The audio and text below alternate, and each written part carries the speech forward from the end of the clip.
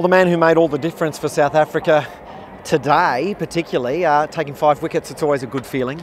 Yeah, I know, especially it was hard work yesterday, and last night my room was like a dark cave, and we needed to step up this morning, and luckily myself and Dale could find some nice rhythm and get some early wickets, and the guys batted beautifully today, so yeah, great start for us. Well, the Aussies were talking about 600 to 700, and you got them out for 550, so you'd be happy with how this morning went for you?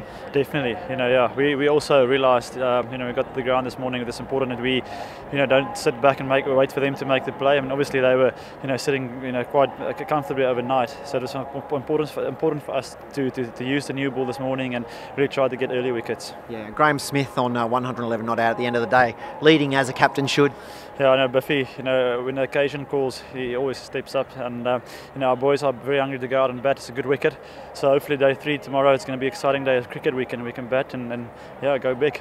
Let's take a step back 24 hours, middle of the day, or 36 hours, middle of the day yesterday, and the bowlers were falling down around you. You looked like you were going to be the only man left standing.